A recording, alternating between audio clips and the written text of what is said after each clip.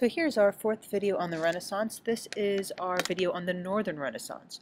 We've already learned a lot about the Italian Renaissance and why it began in Italy. There was a lot of money there because of its location. It was the center of trade. There was physical reminders with the ruins of ancient Rome there, and also there was competition between the city-states. Now for today's left side, you're going to make a Venn diagram with 4 points in each. You are either going to be comparing and contrasting, your choice, the Northern Renaissance with the Italian Renaissance, or Leonardo da Vinci with Albrecht Dürer. You get an extra 10 homework points if you do both. Okay, so the Northern Renaissance. This is a little bit different than the Italian Renaissance, but you'll see a lot of similarities as well. We learned that the Italian Renaissance was inspired by humanism and classicism that returned to ancient Greece and Rome. However, the Northern Renaissance was a little bit different. They embraced Christianity more than, let's say, the Italian Renaissance did. The Northern Renaissance art also had realism like the Italian Renaissance. They used more wood and less oil paints. You can feel free to pause those parts or check. This PowerPoint is in the barn. Here's an example.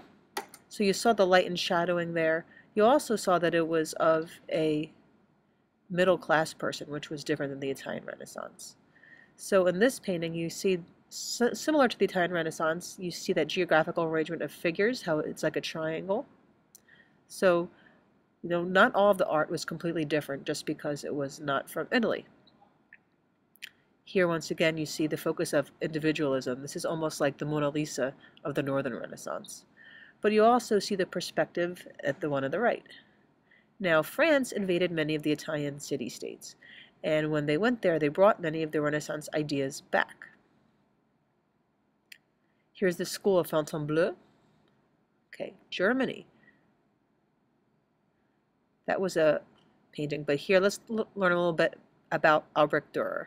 So he was an artist and a scholar. He wrote books on geometry, on military fortifications. He was a military engineer, just like Da Vinci was.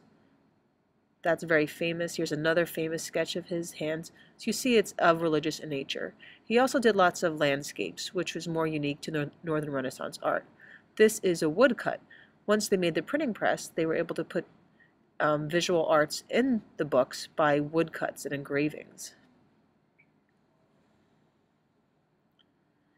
England, you don't see lots of the visual arts, but they had lots of architecture. So you see here the symmetry. There's a bit of classicism if you look at the pillars on the bottom.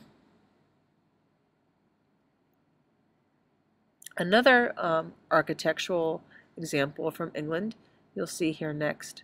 And think of the circle and the dome and its use in Renaissance Italy. And you see that here again with these small domes. Right? The circle and the dome was so important to the Renaissance because they thought that was the perfect image. There was no beginning, no end. Alright, so this video went really fast, and I can explain things more to you in class. However, you may want to watch this again and pause to do the Venn diagram, or just print out a PowerPoint in the barn. Alright, see you next time.